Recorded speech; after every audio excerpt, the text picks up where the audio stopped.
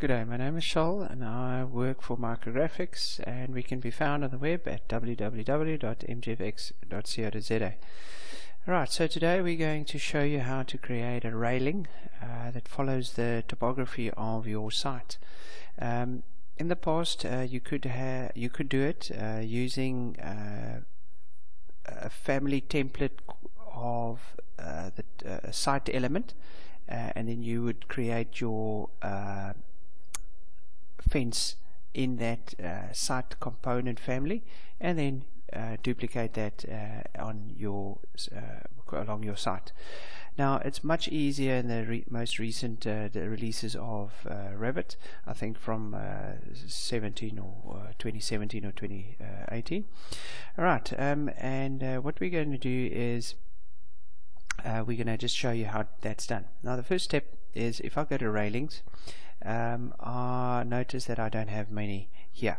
So what I'm going to do, I'm going to just load in or open some of the UK system families and then use them in my project.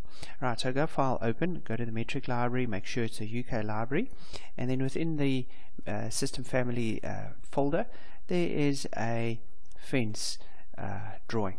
Right, I'll open that. Now this drawing, because it's system families, they contain some fences, and there's different ones ranging from a hedge to wooden fencing to kind of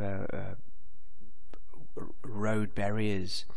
Right, now if you want those in your project, you can obviously copy and paste them using Windows, but what I'm going to do is I'm going to go to my project and then say use the manage transfer project standards from within Revit. So transfer project standards, and it'll ask me from which drawing I want to copy. What do I want to copy? Now I can specifically select the category. I'm just going to say OK. So it's going to pull in all those items and the new ones only.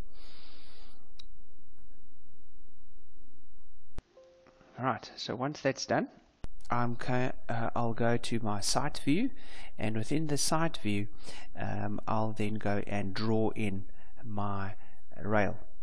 Now in this case, yes, you go to the rail tool, but you would just then select a fence that looks good.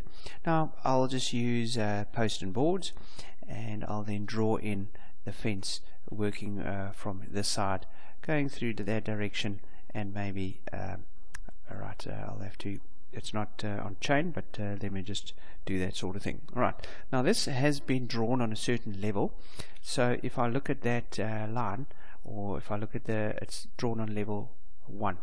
If I finish that, you'll notice that some of them are hidden with regards to the slope of the site.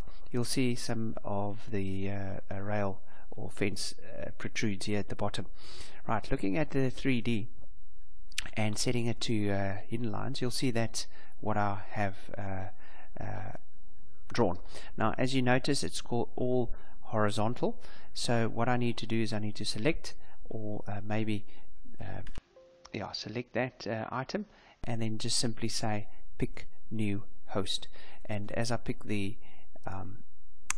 site, it then shifts it up and moves it into the along the top of the site. Now some of the elements at the back there has been moved or cut or cropped by the cropping region. I'll unhide the cropping region and then just shift this section box to include what's happening at the back there.